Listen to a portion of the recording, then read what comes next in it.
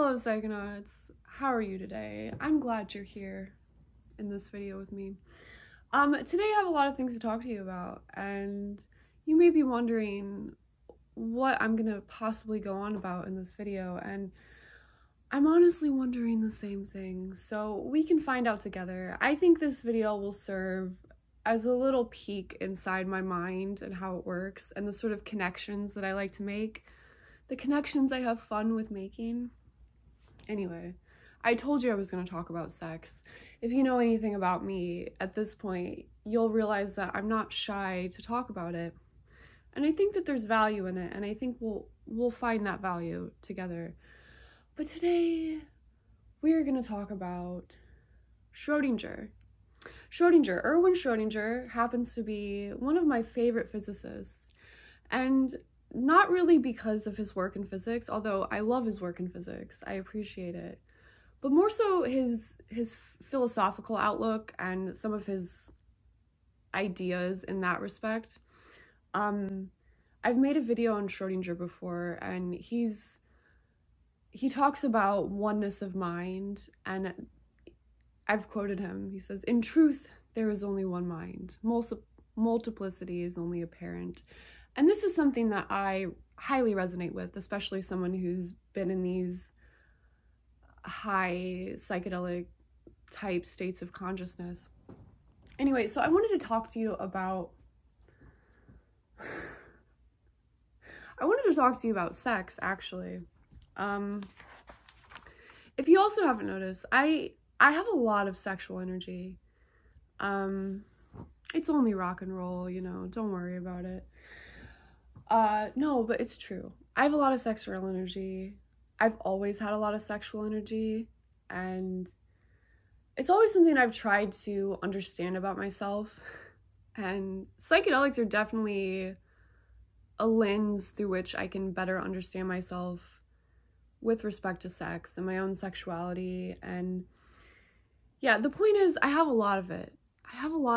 And I don't know, I've started to open up a little bit more about showing that, because it feels nice to be able to have an outlet for it and to be able to express it. And I guess that's what I'm getting at. I did create an outlet for it.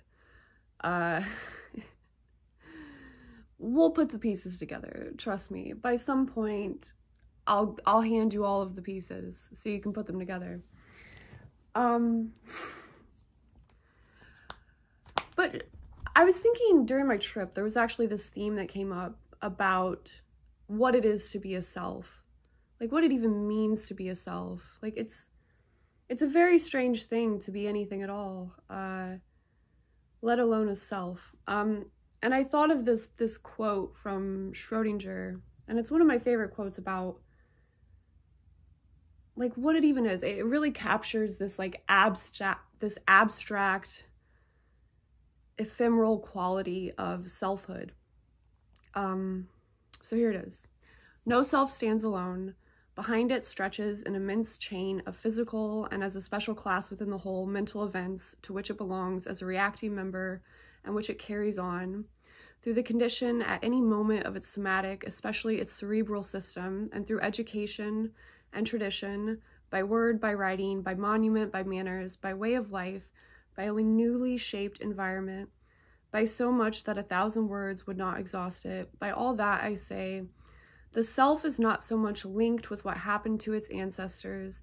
It is not so much the product and merely the product of all that, but rather, in the strictest sense of the word, the same thing as all that, the strict, direct continuation of it, just as the self aged 50 is the continuation of the self aged 40.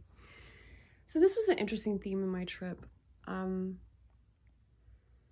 What it means to be a self. I feel like I think that the important part is I'm not merely the product of all that came before me. Not merely the product of it. I am it.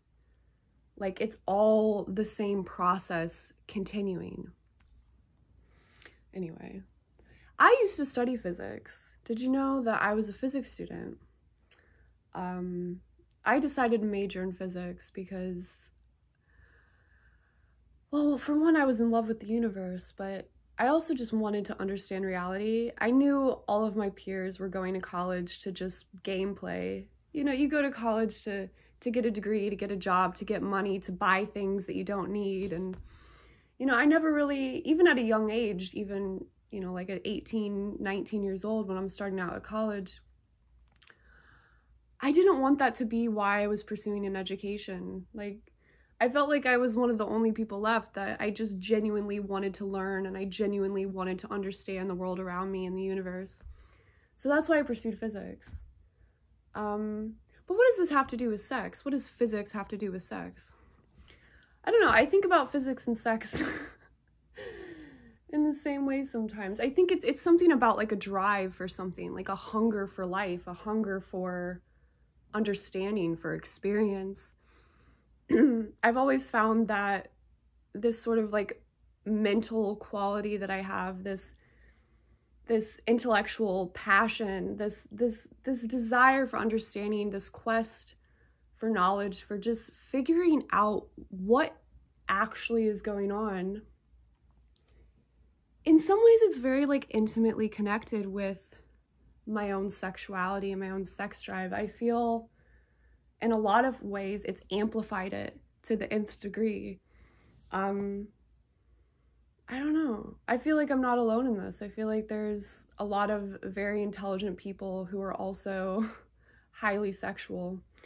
Although it's something that you might not always think about. I mean, I don't know.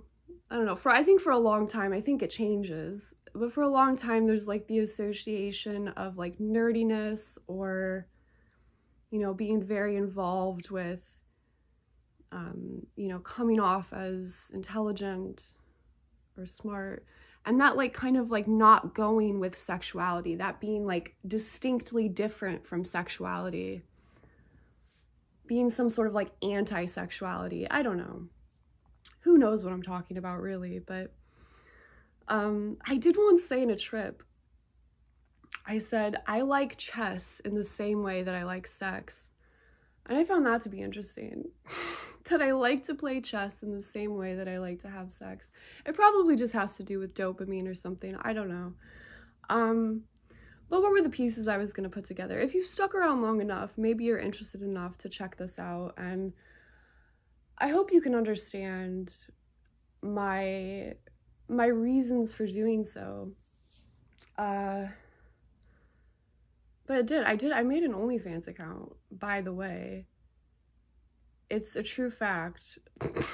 It's true. I think it's an interesting, I think it's a very hot topic.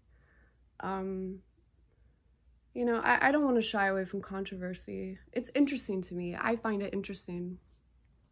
No, but the whole theme of it is very psychedelically inspired. And for me, not only is it a way to express myself sexually, I see it as a form of art and artistic expression. I see it just as another way that I can create. I told you I have so much sexual energy, and as much as I channel it into things that aren't sex, you know, I can always channel it into just sex itself too, and it kind of works like that. And, you know, I've thought about this all very deeply. It's not that I've only thought about it on a superficial level. I've thought about it on so many multi-dimensional levels. Like, I think people, do you realize that? Do you realize that you're not me? You realize if I was you, I would be you, and if you were me, you would be me. And who even knows if free will exists? I don't know. There's a lot of things to think about. There's a lot of things to consider. There's a lot of ways that you can think about things on multiple different levels.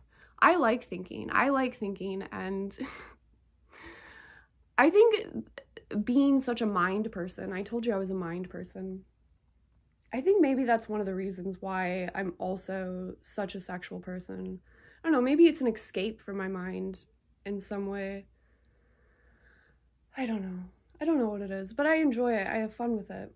And if you want to check it out, there is stuff on there. And like I said, it's gonna be fun. I'm just playing around. I like to play around. I did make a sort of I kind of made a signature for myself and it's Schrödinger's sex kitten, the superposition of a good girl and something that I won't say on YouTube.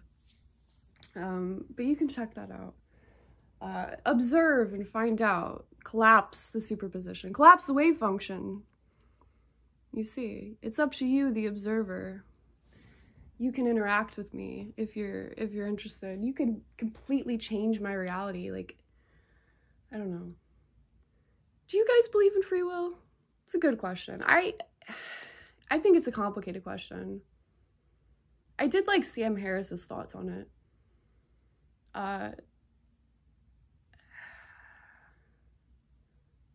It's interesting. Anyway, this is my video on psychedelics, sex, and Schrödinger. I don't know how that went, but I hope you all enjoy it. I don't know who's gonna watch this. I have no idea. No idea. But yeah, feel free to check that out. You can ask me questions, whatever you'd like. I'll see you next time.